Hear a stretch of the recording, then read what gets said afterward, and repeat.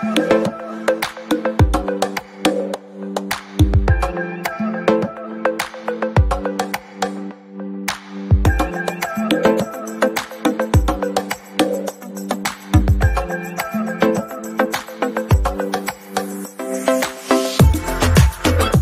konumuz Nissan Navara. Navara bildiğiniz gibi lüks pikapların öncüsüydü. Daha doğrusu bu 1 tonluk pikaplarda lüks tanımının öncüsüydü ve ondan öncesinde Nissan yine bu öncülüğü taşıyordu.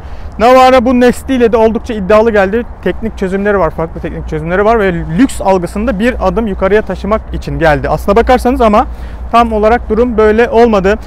Bu her zamanki gibi bir ara sıcak videosu olacak çünkü pikaplarla ilgili bilgilerim malumunuz sınırlı. Kasasıyla ilgili ya da off-road kabiliyetiyle ilgili söyleyebilecek çok fazla bir şeyim olmadığı için size genel olarak günlük hayatınızda neler sunacağını anlatmaya çalışacağım bu pikabın. O zaman önce olmak değil, önde kalmak önemli diyoruz ve başlıyoruz.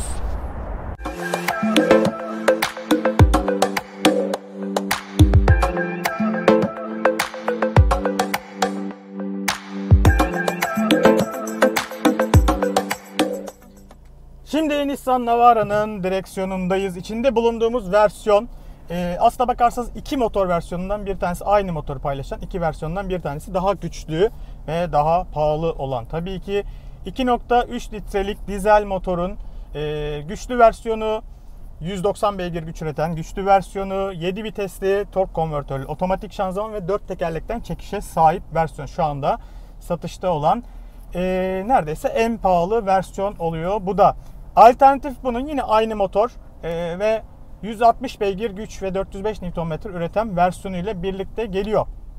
Otomatik şanzıman satın almak istiyorsanız da bu versiyona bir anlamda mahkum kalıyorsunuz. Peki burada neler sunuluyor? 190 beygir güç, 450 Nm'de tork üretiyor Nissan Navara'nın güçlü motoru, daha güçlü olan motoru. 450 Nm'lik torkunu da 1500-250 devir dakika aralığında sürekli olarak üretebiliyor.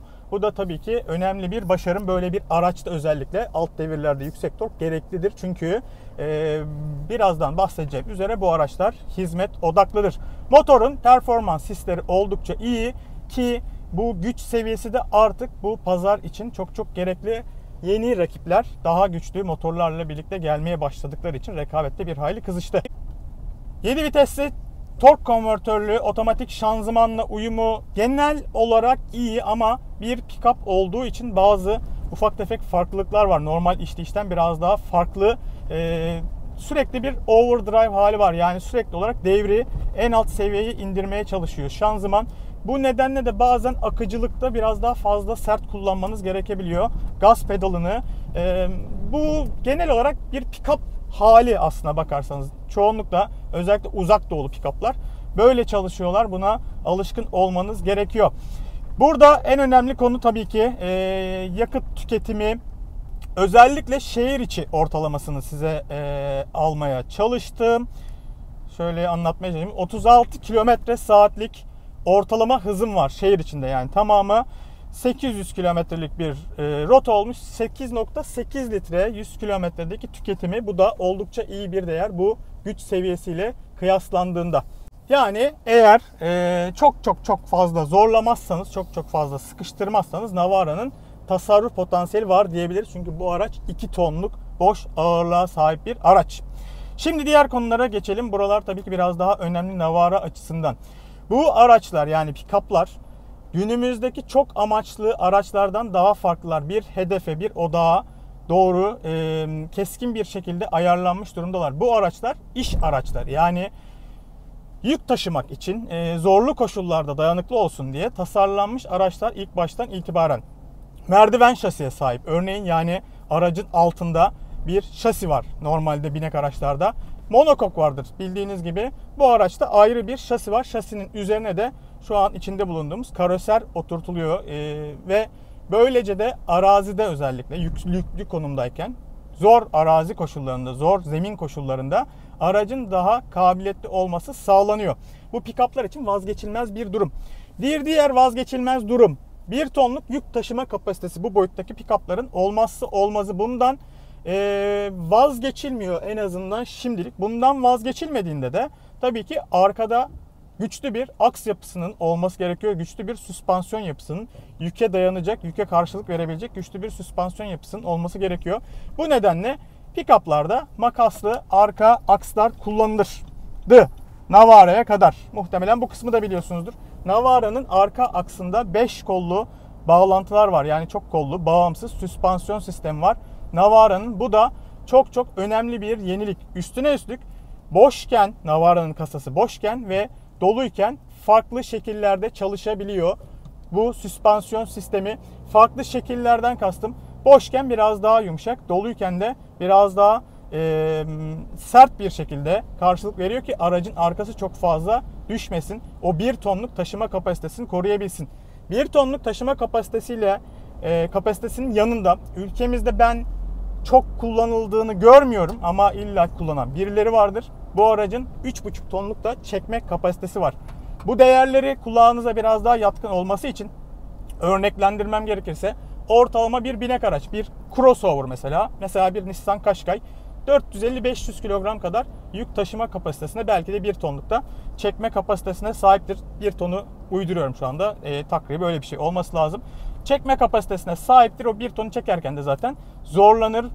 Bayağı bir sürüş özellikleri farklılaşır. Bu araçlar öyle değil, öyle olmamak zorundalar ve bunun için tasarlanıyorlar. Bu sebeple Nissan'ın böyle bir teknolojiyi kullanabiliyor olması gerçekten özel bir başarımdır. Özel bir mühendislik başarısıdır. Bunu takdir etmek lazım öncelikle. Peki bu bize neler kazandırıyor?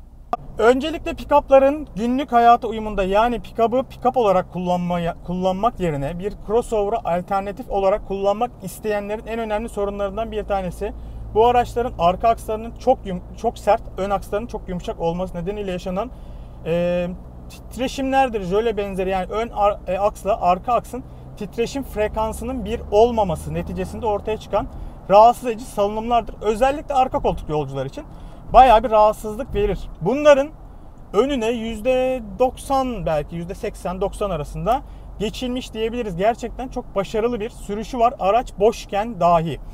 Çünkü makaslı bir pick-up'ı dolu kullanırsınız. 300 kilo atarsınız kasasına. 300 kiloluk kum torbası vesaire bir şeyler atıyorlar.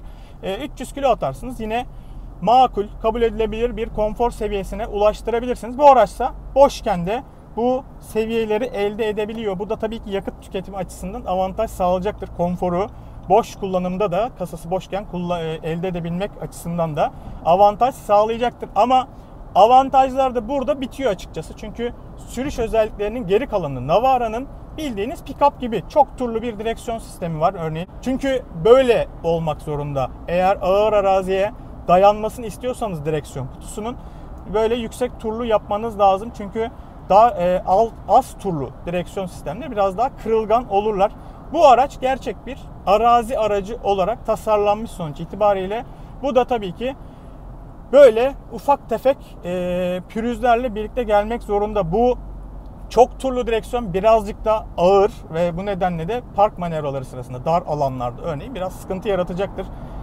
Bir alışveriş merkezinde park etmeyi en çok isteyeceğiniz araç olmayacaktır ki boyu da 5 metrenin üzerinde olduğu için bunun aracın bütün benzerleri gibi, diğer pick-up'lar gibi zaten çok da rahat park edilen pratik bir araç olduğunu iddia etmek zor. Sürüşün diğer özellikleri, makul bir konforu var ama yol tutuş konusunda çok beklentinizin olmaması gerekiyor. Yine de rakiplerinden farklı olarak boş kullanımda da arka aksi yere daha sağlam basabiliyor. Bu da bir ayrıcalık Navara açısından. Yani Navara'nın en önemli özellikleri aslına bakarsanız, bu aracı şehirde kullananlar için kasası boşken de, yani normal boş ağırlığı üzerinde ilerlerken de hem konfor hem de yol tutuş güvenliği açısından ödün vermemesi, bu çok kollu arka aksı gayet iyi kullanıyor. Kıyaslama yapmak gerekirse bu konularla ilgili aklınıza belki gelmiştir. Malum bu aracın altyapısından türetilmiş başka pick-up'lar da var. Ülkemizde bunu sadece Mercedes X serisi satılıyor. Yoksa Renault'un da Alaskan isimli bir pick-up'ı var yine bu altyapı üzerinden üretilen. X serisiyle kıyaslandığında yol tutuş konusunda biraz daha geride. Mercedes hem şasi üzerinde daha fazla kafa yormuş hem direksiyonu daha iyi ayarlamış. Bayağı pick-up'ların GTI konumunda şu anda X serisi. Navara X serisiyle aynı hisleri, aynı sürüş hislerini paylaşmıyor. Muhtemelen bu da bilinçli bir tercih. Çünkü Navara'nın başka pazarlarda arkada hala makaslı yayla birlikte satıldığı versiyonları var. Çünkü Nissan örneğin Avustralya'da, Hindistan'da böyle pazarlarda da çok güçlü ve oralarda bu araçları gerçekten hala iş için kullanıyor insanlar. Yani şehirde yerden yüksek, havalı, heybetli bir aracım olsundan farklı amaçlar güdüyorlar. O sebeple 2 tane versiyonu var Navara'nın. Muhtemelen dediğim gibi Nissan bunu kasıtlı olarak bilerek yapmış. Ses konusunda dizel motorun sesi iç mekanı sürekli olarak sızıyor. Büyük devasa lastikler var, 255 tabanlı. O lastiklerin yuvarlanma gürültüleri de, özellikle şu anda kış lastikleri takılı, yuvarlanma gürültüleri de iç mekana sızıyor. Yani konfor, evet, süspansiyonda konforla ilgili büyük atılımlar yapılmış ama onlar da çok farklı, anormal iyi bir alan sunumu, konfor sunumu, kalite, sürüş kalitesi en azından sağlamaya yetmiyor. Sonuç olarak bu araç bir pikap ve o pikap genetiğini de hissettirmeye devam ediyor. Belki direksiyonu biraz daha farklı olsaydı bu hisler büyük oranda değişmiş olabilirdi. Ama dediğim gibi Nissan böyle tercih etmiş.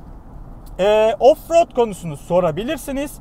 Bu araçta kilitli arka diferansiyel sunulmuyor. Elektronik bir kilitli arka diferansiyel sunuluyor. Normalde binek araçlarda bulabileceğiniz türden bir arka diferansiyel bu. Frenle diferansiyel etkisi yaratmaya çalışıyor bu elektronik sistem. Yani ne kadar yetecektir, ne kadar yetmeyecektir, bunu o işi bilenlere ayırmak lazım. Ama Nissan bu konuda oldukça tecrübelidir. 4 tekerlekten çekişler konusunda, çekiş sistemleri konusunda Navara'nın da bir hayli yetenekli olduğunu düşünüyorum ben. Arazi takviyesi diye adlandırılan düşük oranı da var şanzımanın. Böylece torku daha düşük hızlarda kullanabileceksiniz. Torku yükseltebileceksiniz ağır arazi şartlarında ilerlerken. Başka özellikleri, kasası hakkında söyleyebileceğim bir şey yok. Aksesuar satın almanız gerekiyor günlük kullanımda o kasayı kullanmak istiyorsanız. Yoksa market alışverişlerinizi birisi alır götürür ilk trafik ışığında durduğunuzda. Arka koltuklarının açıları çok güzel ayarlanmış.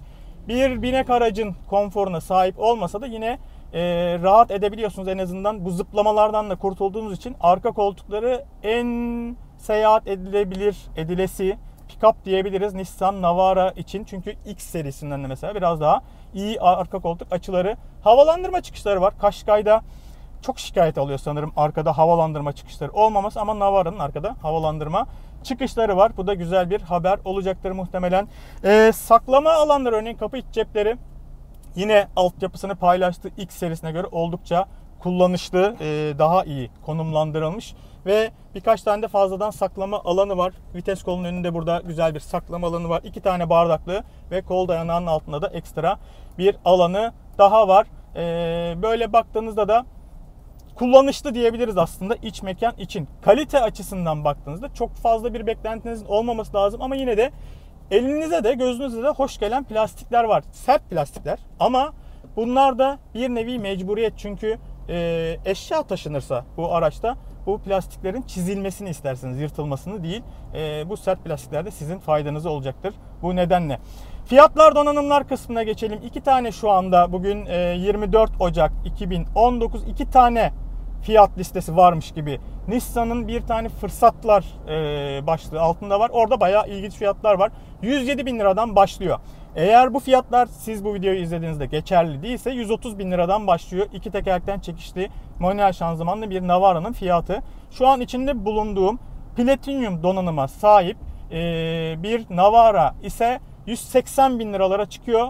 Fırsat köşesinde, fırsat listesinde en azından 160 bin liralara düşüyor. 164 bin liraya düşüyor. Bu fiyat seviyesi de Nissan Qashqai'yle neredeyse birebir aynı. 2 versiyon içinde özellikle. Yani dizel otomatik bir Nissan Qashqai mi yoksa bir Nissan Navara mı diye düşünebilirsiniz. Vergilendirmedeki farklar nedeniyle bu devasa araç kompakt bir crossover'la aynı fiyata satılabiliyor. Bu aracı donanımı bu arada anlatmam da lazım. Tabii ki bazı donanım öyle çok zengin değil, hatta fakir denilebilir neredeyse, ama bu platinyum donanıma çıkarsanız ki lüks pick-up pazarı neredeyse hep en üst donanımlardan ilerliyor. Parakende de bu en üst donanıma çıktığınızda bayağı donanımlı oluyor. Şöyle anlatayım size. Yan perde, ön hava yastığının yanına diz hava yastığı dahi alabiliyorsunuz. Standart olarak geliyor. Diğer güvenlik donanımlarına ek olarak tabii ki aktif yardımcılar gibi donanımları da beklememeniz gerekiyor. Sonuca bağlayacak olursak Navara için bu araç gerçekten de pick-up pazarına yeni bir soluk getirebilecek potansiyele sahip. Nedense ilk birkaç yılında bunu çok iyi kullanamadı ama pick-up düşünüyorsanız eğer bu araca bir göz gezdirin mutlaka. Günlük hayatınızda fark yaratabilecek detaylara sahip, çözümlere sahip, günlük olarak çok rahat bir şekilde kullanabileceğiniz bir araç bu. Bu da önemli bir fark yaratıyor. Benim gözümde en azından. Durum budur. Bir sonraki testte karşılaştırmada artık her neyse onda görüşmek üzere. İyi bakın.